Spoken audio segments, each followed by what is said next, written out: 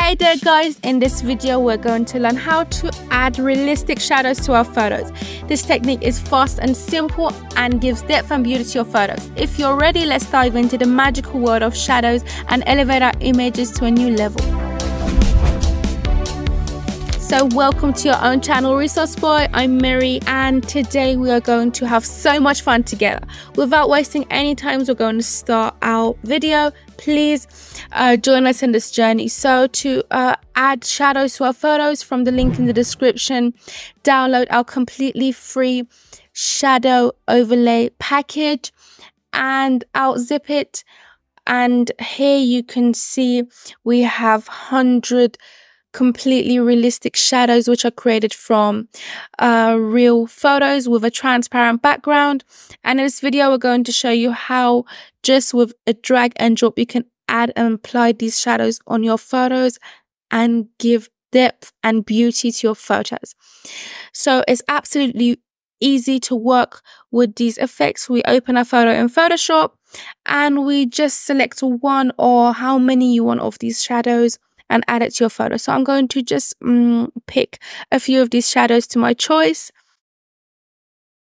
and done. So we just need to drag all of them to our Photoshop and let go on our photo. So one by one we press enter to each one of these shadows are added to our photo. So as you see, all of the photos and effects we picked are added right here. So we select all of them and with Control and T transfer them and cover the whole of our image with them. So in the next level, I'm just going to invisible all of them. We hold the click on the icon and drag down till I get to the main photo. So I just need to switch them on one by one, just like this. As you see, you can also pull them around, move them. And just like this, you can also with Control and T enlarge them or minimize them, change the size.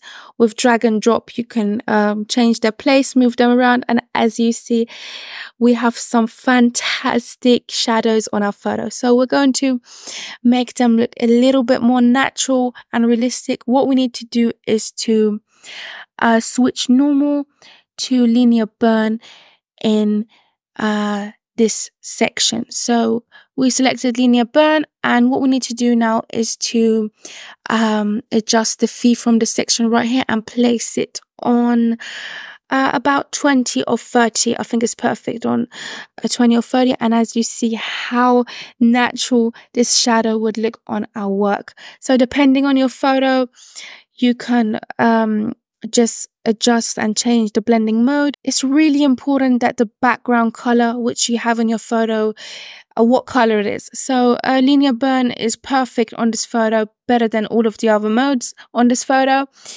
And you can try all different shadows on your photo just like this. One more time, I'm going to do the same thing and the result is absolutely amazing. So the shadow can be added to your photo as easy as you saw. Also, you can combine the shadows together. For instance, I have this shadow and I'm going to have this shadow as well and add it to it. So I could remove the extra ones. We have two shadows right here. I'm going to select the linear burn mode and place the fee on any number you want. I'm going to decrease it. I think it looks better like this. So we have two shadows right here, which I can also have all different controls on my photo, as you see, and it looks brilliant. So guys, if you want the feel of your photo to be a bit more different, like the color feel to be different from adjustment layers,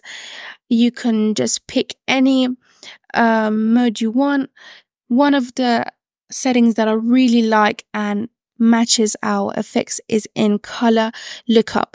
So from 3D LUT I can select the edgy amber mode, and as you see it gives an amazing warm afternoon vibe and afternoon feel to your photo, which I think it's brilliant.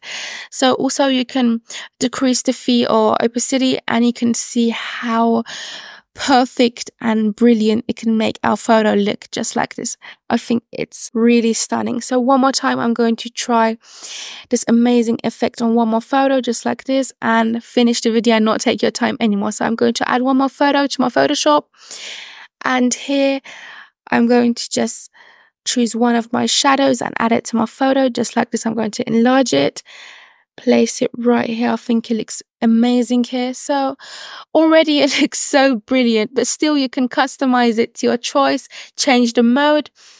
I'm going to place it on linear burn, but I don't think it has the beauty as the last photo. I prefer to place it on multiply. We just increase the opacity a little and place it on a number like about 90, which I think is perfect. So we select color lookup, and this time I'm going to select edgy amber one more time, just see how amazing it looks. So I'm going to decrease the opacity a little more, move the shadow, pull it a bit this side, and the result is special, honestly. So as easy as you just saw, you can add fantastic realistic shadows to your photo just with drag and drop and playing with the adjustment layers and get to some amazing results. I hope you enjoyed watching this video. If you like this video, please like it, and you can give us so much energy with your beautiful comments. Don't forget to check out resourceboy.com. We have so many free resources which you can use in your products to make beautiful designs. Bye till one more video. Have so much fun.